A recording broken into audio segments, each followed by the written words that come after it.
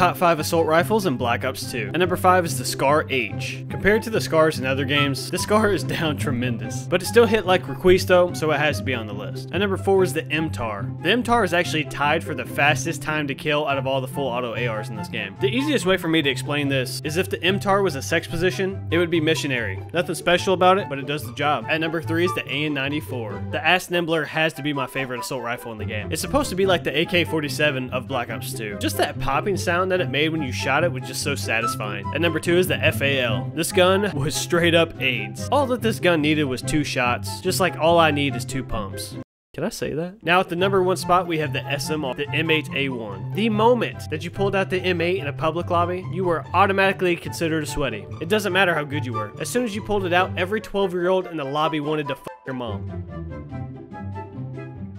Your mom is f***ing poor, and so are you.